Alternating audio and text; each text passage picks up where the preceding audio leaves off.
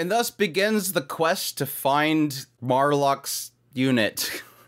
It was really refreshing, this episode 9 of Handyman Saitou. It really did feel like it's kind of getting back into the comedy bits. It's still keeping that serious tone, so it's got a nice balance right now. I think right now with this episode, I think this is a good example of how Handyman Saitou can handle having heavy subjects while at the same time still keeping it comedic. Having the absurdity of how to make Morlock completely 100% resurrect, and that is because he's got to find his little man. Apparently not a little man. Apparently a Lafanpan size man. I love he's like, it's like this. It's about this size. And then at some point he's like, I really want it back. And it's so bad he pulls Lafanpan down towards his crotch. It's like, oh, that's so wrong. Really wrong. Really, really wrong. I think Lafanpan needs to report Morlock to the authorities because that was really mean. I feel bad for Lafanpan at the same time. I love her. She's so freaking cute. I love Naotoyama.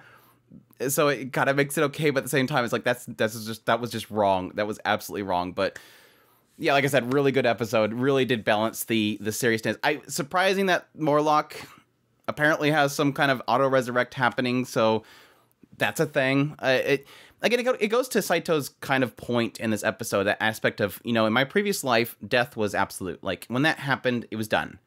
And it's different here. So if I can help Morlock, I want to do it. Like, I have the opportunity to be able to bring Morlock back. Why not?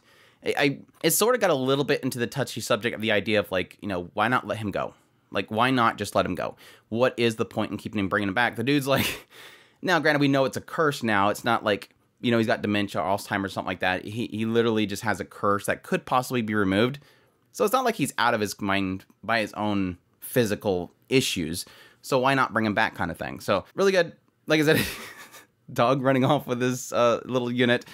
And everybody coming together to try to band together to get it back. I was kind of surprised. I almost thought that they were going to just explain to everybody what's happening. I don't know if they explained to Franlil and Nilia about, yeah, he's looking for his thing. But it was still really crazy. The Ryle's getting stuck on the size of Saitou's.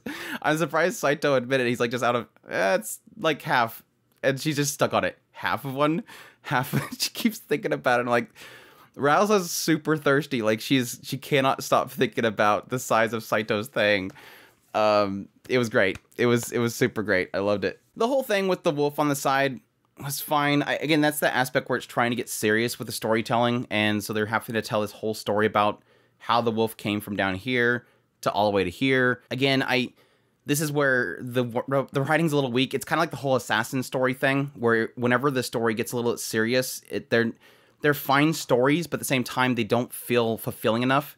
It's like, here's the story, be sad about it, move on. And it's like, it almost feels like a waste because they're not given enough time to really care too much about the wolf and what it's going through. And the fact that it found this other wolf and it got to like the wolf and his owner wanted to kill the wolf. It leaves, it's got a puppy. Again, it's like, it's so fast, I don't care.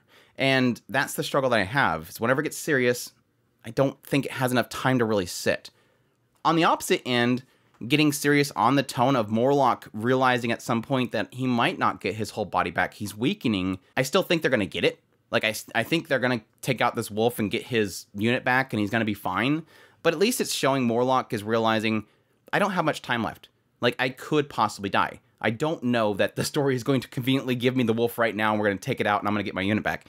So at least there, it works because he's honestly telling the story about Rylza, which, again, reveals that, yes, my predictions were wrong, that Rylza is his daughter. It still could be. He could still possibly just misremember thing. I was trying to follow the story about Rylza and really trying to, I guess, see if there's a correlation there. Like, is the story that he's telling possibly the same as what his own story is? Didn't really seem to be the case. It's just this father went off somewhere, got killed, mother they were starving at some point, wolves attacked her mother, died, she was taken care of by this other wolf, and at some point he finds her and takes her in. So that it pretty much, it implies that yes, technically Rylza is his daughter, it's just not his blood daughter. He brought her in, took care of her, and they've always been together, which is really sweet. It would explain why Rylza would see Morlock as a father. It would explain why Rylza uses Morlock as her name. It's technically her father. It basically adopted her, and so thus she would take in his name. But yes, like I was saying, having Morlock realize that he does have that mortality, you know, wanting to pass off Rouse as somebody that he can trust. He trusts Saitou. Saitou has always been at his side ever since coming there and has always supported him. He could trust Saitou amongst anybody else. There's nobody else that Morlock would see, I can trust my daughter with you. He's wanting to pass her off to somebody that would take care of him because he thinks he's going to die. And it's really cute. I really liked it. And like I said, even though it conveniently places the wolf there so they can take it out, they still gotta beat it. And they don't have anybody physically that can hold off a wolf, so unless Rouza shows up here in a minute, they're gonna have some issues. Didn't care for the fake out at the very beginning that Morlock became undead, and it just happened to be this other guy the wolf killed that had the same cloak as he did, and so they match. But no, solid episode overall. Looking forward to the next episode, so we'll see if Morlock gets his unit back in time or if he just dies. Again, I think setting up this whole story of the wolf, it sort of, having it come back into the picture, it kind of assumes that they're going to take it out and Morlock's going to be fine. So I do want Morlock to stay around. Like I said before, I really do like a lot of the comedy around him. He just has no filters. He'll bring up things like the length of his unit. Of all the things that Wolf ate, that's inappropriate. Anyways, moving on.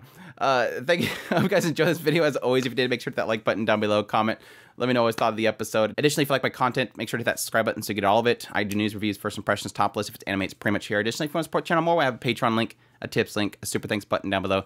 Greatly appreciate everybody that supports the channel, and y'all take care.